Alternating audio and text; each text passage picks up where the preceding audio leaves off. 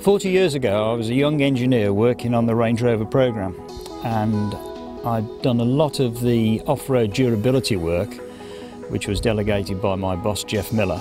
And because of that experience I'd gained with the vehicle, I was asked to come to Wales to assist with the filming of the promotional material that was going to be used during the launch of this new Range Rover. The resulting images were used during the launch of the vehicle, both in Cornwall and by the media in general, for their articles that they wrote about the vehicle after they'd road tested it. We visited various parts between Bedgellet and Betsy Coed and Capel Curig, Festiniog and also Anglesey.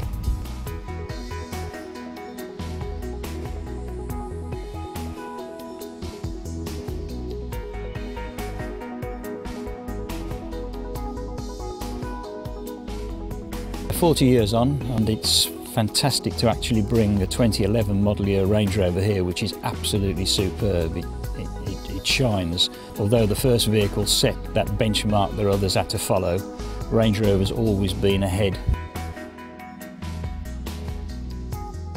There are a few differences over 40 years between this vehicle and the 2011 model year vehicle. Of course, we started off with a vehicle which was permanent four-wheel drive through a lockable centre differential. Now the traction aids and the transmission are much more sophisticated than this vehicle. Electronic e-diffs, electronic traction control, hill descent system and terrain response have actually made the Range Rover a very easy vehicle to drive in all situations.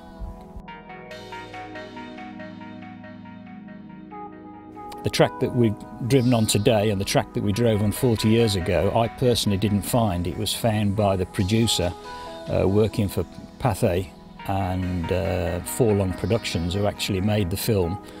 They did the initial investigations in Wales, and by staying in the local hotel managed to find the farmer who farmed this land, and he gave us permission to use his tracks for the filming. Interesting enough, the same family still, after 40 years of farming here, and the son is now farming and the grandson is working here as well. So and it's been really interesting to talk to them and meet with them and show them some of the material that was filmed here and photographed here all those years ago. I didn't find it from my memory initially. My colleague Nick Dimbleby, he did some great research and using Google Earth and some Ordnance Survey maps, we managed to track it down, and with some help from some of the locals, pointed us in the right direction. When we filmed 40 years ago, there was more snow on the mountains then, because we were probably a month earlier than we are this year.